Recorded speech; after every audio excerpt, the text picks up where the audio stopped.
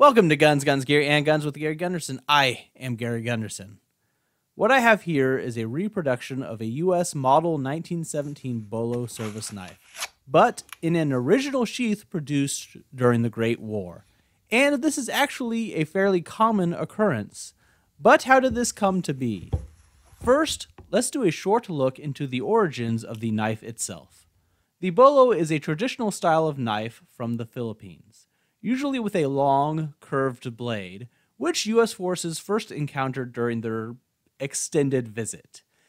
Quite handy in a jungle environment, it was used by hospital units to assist in navigating the thick vegetation by cutting paths, clearing brush to build hospitals or other encampments, and making litters to transport the wounded. The 1904 model was closer to the original Bolo than what we ended up with here. And there was a 1909 model as well, which was just a less expensive version of the 1904. Then in 1910, they shortened the blade and adjusted the shape, which was then refined further to the less expensive version, the 1917 model. The 1917 model was the most widely issued Bolo knife for U.S. forces and distributed far and wide during the First World War. It was often issued to machine gun crews or others who may need to clear out brush for a position. The scabbard also changed with the 1910 model and then the 1917 into a wood-covered cloth and leather as seen here. They stopped manufacturing Bolo knives for U.S. military use in 1918, but they continued to see some usage through the Second World War. It was replaced by the M1942 machete, which is closer to the original Bolo knife anyways. I received this reproduction from a friend of mine, JP, whom I'd like to thank once again. One thing you can say in its favor is that this reproduction does not try to hide what it is, clearly being stamped Kiffe, Japan. Some of the reproductions have it stamped on the crossguard instead of the blade, but why do you always tend to find these Kiffe, Japan reproductions in original sheaths? The simple answer is the old surplus market from the 1960s. And I will say real quickly, take this whole story with a grain of salt, as all the information I can find seems to be the same, but also seems to originate from a single forum post from a number of years ago.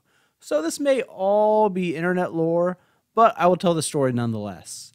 The Kiffe company, whose name has gone through several slight changes over the years, got their hands on just boatloads of these sheaths manufactured at the height of U.S. involvement in the First World War, seemingly outpacing the need of the actual knives. After discontinuing the Bolo in favor of the machete, all these sheaths wound up on the surplus market for a steal. And Kiffe was an American company already selling other reproduction bayonets and military-style knives for the surplus market.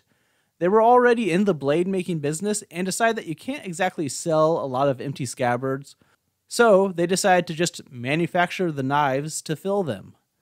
No one seems to be able to identify the exact company in Japan that made these for Kiffe, and I can't find any production figures, but any cursory look at 1917 Bolo knives online will have these pop up for sale everywhere.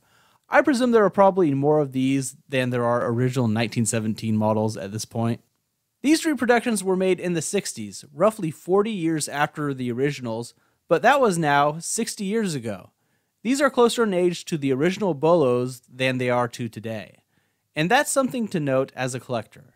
There have been a lot of reproductions over the years, and as time passes, it will be harder to tell an old reproduction from an original, especially the reproductions that recreate original stampings and markings, and don't try to clearly display their reproduction status. At that point, knowing what you're looking at and studying what you're wanting to collect becomes very important. And now this isn't the case here, as it is clearly marked differently from an original Bolo, which is marked US Mod 1917, plus additional information on the blade.